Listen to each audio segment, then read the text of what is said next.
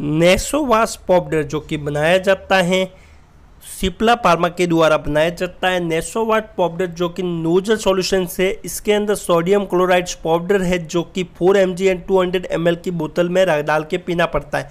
तो ये क्या कि सैशे रहता है जो कि 7.8 ग्राम का ये सैशे रहता है, जिसका MRP 19.75 रुपीज़ रहता है। तो इस वीडियो में मैं इसका यूजर्स, बेनिफिट, साइड इफेक्ट, कैसे यूज होता है, ड्रग कैसे काम करेगा, सेफ्टी एडवाइस क्या रखने का है, डोज मिस हो जाए तो कैसे लेने का, और इसका सब्स्टिट्यूट कौन कौन सा अवेलेबल है, तो वो सब बातें इस वीडियो में मैं शेयर करूंगा ताकि आपको नेसोवाश सैशे के बारे में संपूर्ण जानकारी मिल सके। तो ये वीडियो केवल एजुकेशन पर्पस के लिए है, मेडिकल स्टूडेंट और हेल्थ केयर स्टूडेंट के एजुकेशन पर्पस के लिए। तो कोई भी मेडिसिन या कोई भी दवाई लेने से पहले डॉक्टर की सलाह जरूर ले। तो वीडियो को हम स्टार्ट करते हैं एक छोटा सा इंट्रो के बाद।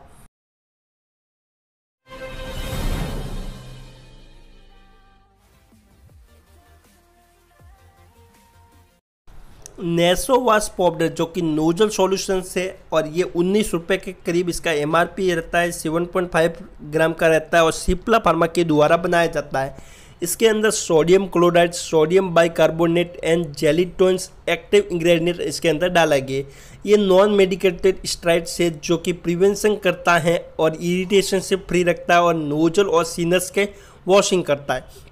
नेचोवाश जो कि स्टेराइल किट है जिसके अंदर नेचोवाश डाला गया है, ये 200 ml की पानी की बोतल में लेके आपको एक लेना पड़ता, वॉश करना पड़ता। तो ये क्या कि नेसोवाश सैशे जो कि क्या करता है कि 7.58 ग्राम का ये पाउडर रहता है जो कि ड्राई पाउडर रहता है।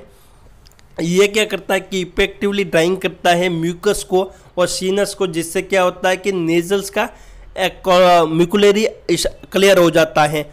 और ये क्या करता है कि ये नेजल ड्रिप्स की सीनस को, प्रेशर को कम करता है। जेलिटिल्स इसके अंदर डाला गया है जो कि क्या करता है कि नेजल के मेम्ब्रेन्स को फ्री रखता है और नेजल कैविलिटीज को कम करता है और ये इनहिबिट कर देता है उस बैक्टीरिया के फ्रीक्वेंटली कोष जो कि सीनस इन्फेक्शन में होता है। सेलाइन नेजल्स इरिटेशंस को कम करता है। इसको यूज़ कैसे करने का है कि इसको क्या करने का है कि लेकी वार्म वाटर के साथ इसको मिक्स करने का है, 7.5 ग्राम को, और 200 ml के पानी के बोतल के साथ मिक्स करने का है और उससे वॉश करने का है। तो इसको यूज़ किन किन केस में किया जाता है, जैसे कि इसको रिनोसिनाइटिस में यूज़ किया जाता है, वायरल अपर रेस्पिरेटरी इन्फेक्शन में इसको यूज़ किया जाता है, एलर्जिक रेनाइटिस में इसको यूज़ किया जाता है, एट्रोपिक रेनाइटिस में यूज़ किया जाता है, फंगल रेनोसेनेसियस में इसको यूज़ किया जाता है और नेजल कंजेस्टन में इसको यूज़ किया जाता है और पोस्ट ऑपरेशन कंडीशन में इसको यूज़ किया जाता है।